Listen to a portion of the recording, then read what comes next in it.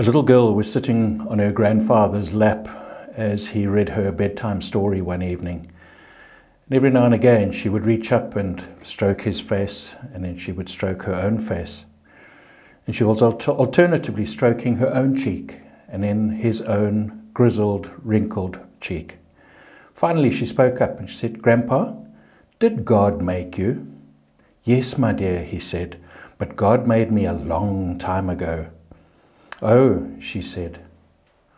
"Grandpa, did God make me?" He said, "Yes, most definitely, but He made you just recently."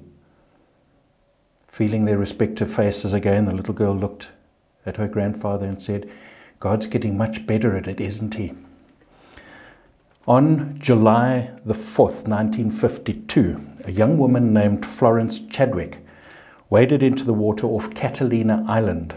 And she was setting out for a swim to swim the channel between Catalina Island and the San Francisco or the California coast. This was no beginner's undertaking, but then again she had swum the English Channel in both directions. That particular day, however, was foggy and overcast, and the water was numbingly cold.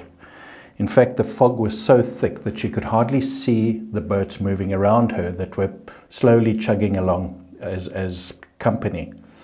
In addition to the cold and fog, she knew that she would be attracting sharks.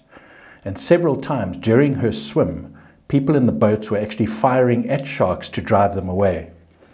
But nevertheless, she swam for more than 15 hours before she asked to be taken out of the water.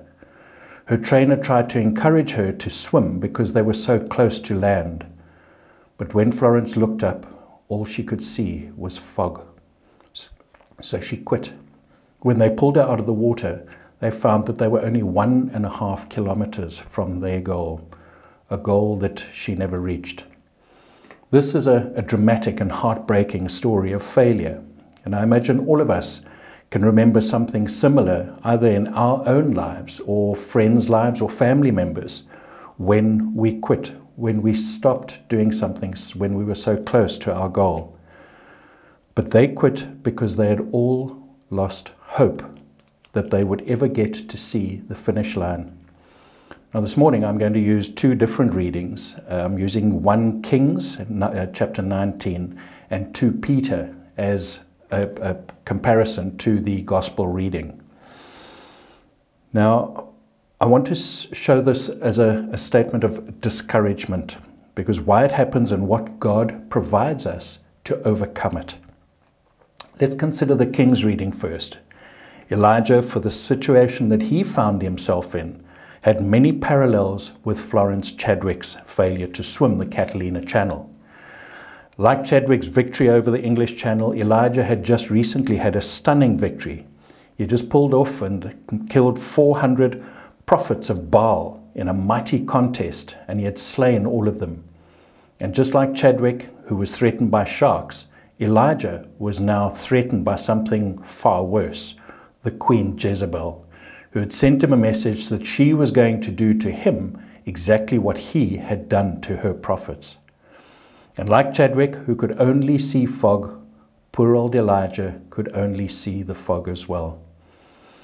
After Elijah had fled Jezebel's murderous agents and come to a distant mountain in the wilderness, he hid himself in a cave. And God asked him, "What are you doing here?" And this is what Elijah told him. He said, "I have been very zealous for the Lord God Almighty. The Israelites have rejected your covenant, torn down your altars, and put your prophets to death with the sword. I am the only one left, and now they are trying to kill me too." As far as Elijah was concerned, that recent victory over the prophets of Baal amounted to nothing. Why was that? Purely because after that, what could he see as far as Israel was concerned? Nothing very good. The people of Israel had torn down God's altars. They had killed the prophets with the sword, and Elijah was now the very last one of his kind, showing any faithfulness of God for Israel. And everyone, not just Jezebel, was out to kill him. God then gave him a rather spectacular object lesson which generated untold numbers of sermons about the small, still voice. Firstly, the Lord paraded before Elijah great and mighty tumults, winds so powerful that they ripped apart the mountain in which he was hiding, then an earthquake, then a roaring fire that swept through the countryside. And after the fire had passed, Elijah heard a gentle whisper. It was the Lord's voice, of course, telling him two things. It told him some things to do, but it assured him that in spite of his feelings of being utterly alone, God had reserved a group of 7,000 people, all whose knees had not bowed before Baal and whose mouths had not kissed him. Now let's move forward a few centuries after Elijah to the events recorded in Mark's Gospel. What has this got to do with Elijah and his discouragement? Well, the parallels are simply this. Elijah was profoundly depressed and discouraged in his service of the Lord. That service was difficult, demanding, tedious, dangerous, and it looked very much to Elijah that there was no getting out of it. In the final analysis, nothing good was going to come out of this. Now, the disciples have not faced anything like Elijah had faced when Jesus took them to the top of the mountain. But Jesus knows something that the disciples don't know, that their lot is going to be a lot worse than poor old Elijah's. Jesus had recently begun telling them that he needs to go to Jerusalem, but when he gets there, he's going to be arrested, he's going to be crucified, and he will die. Moreover, Jesus knows what his disciples are going to face after his resurrection, and it will not be a boisterous, triumphant bringing in of the kingdom. No such luck. It will be more of what Jesus got: rejection, persecution, and crucifixion. A lot of them are going to die as martyrs, and the most powerful testimony to the truth of the gospel among Christians for several generations after would be these martyrs' deaths that so many of them would face. So what does Jesus do? Does not give them an object lesson such as he gave Elijah, but he shows them something else. He shows them a vision of the goal. Jesus is transfigured before them in a light so powerful and blindingly bright that they were stunned. And there with Jesus is Moses and Elijah. And Luke tells us that Peter heard them speaking about Jesus' death that would soon happen in Jerusalem. Peter starts asking Jesus whether they should put up some shelters. And if that isn't enough, they hear the voice of the Lord saying, "This is my Son, whom I love. Listen to him."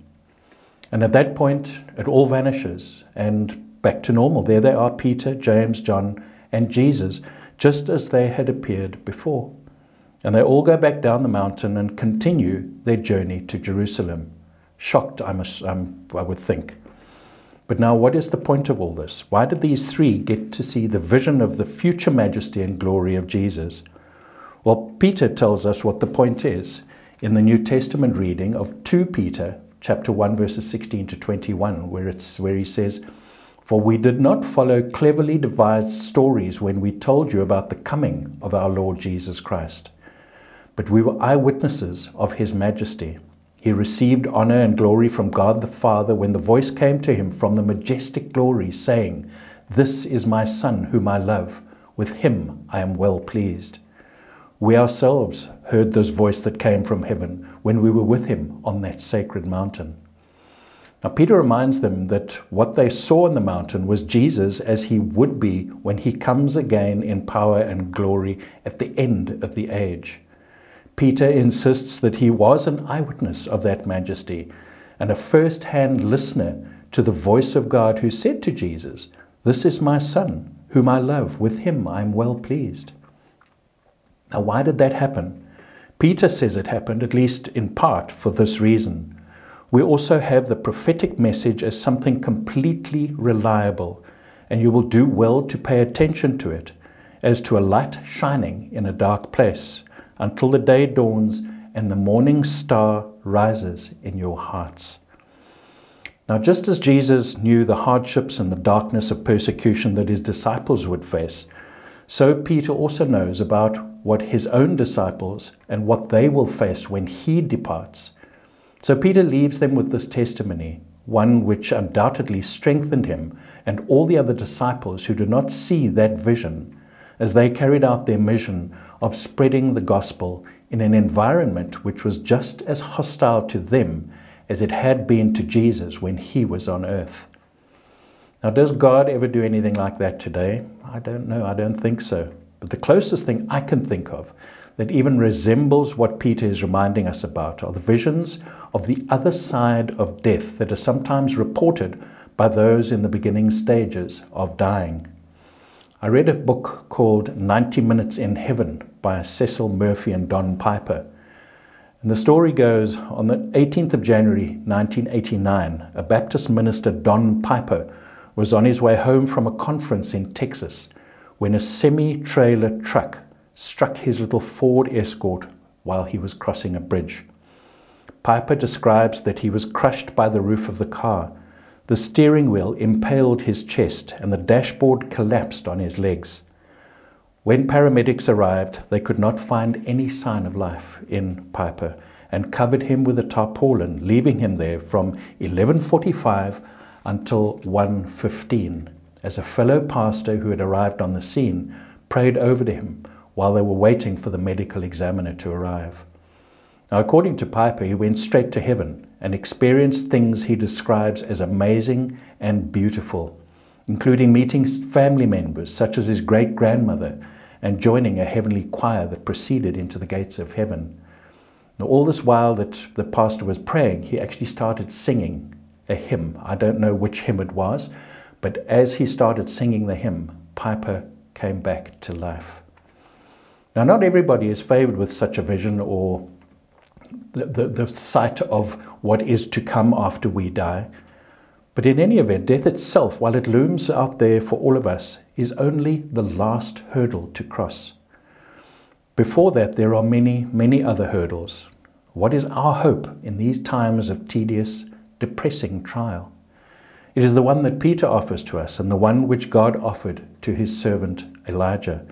Not a vision of howling chaos or quaking earth or burning fire here in this world, but the quiet, small whisper of the Lord. And where will we find that? Peter tells us it's in God's word, which the prophets and the apostles have left for us. It's in the Bible. And what do we do if we find that word? We find a sure testimony, an eyewitness report of the power and the glory and the majesty of the return of Jesus to earth. That is what sustains us during the trials and temptations that we face. That is what gives us the power to endure things.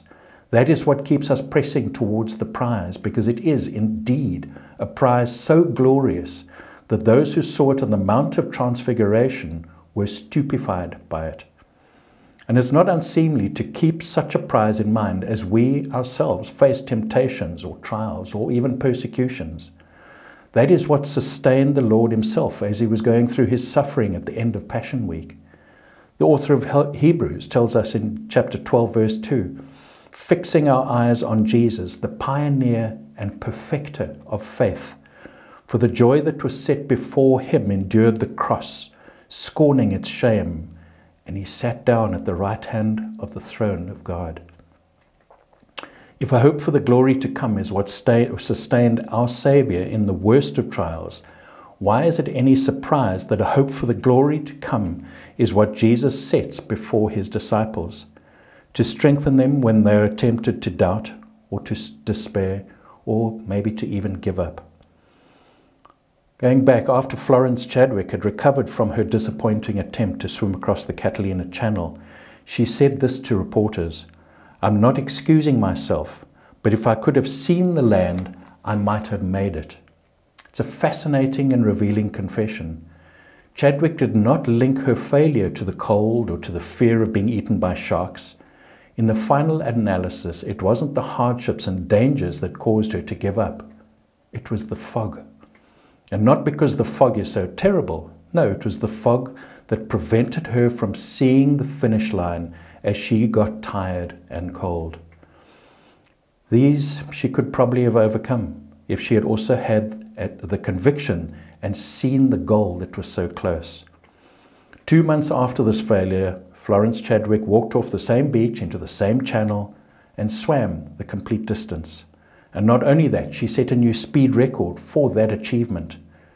Why? Because she could see the land towards which she was headed. We too can see the land towards which we are headed.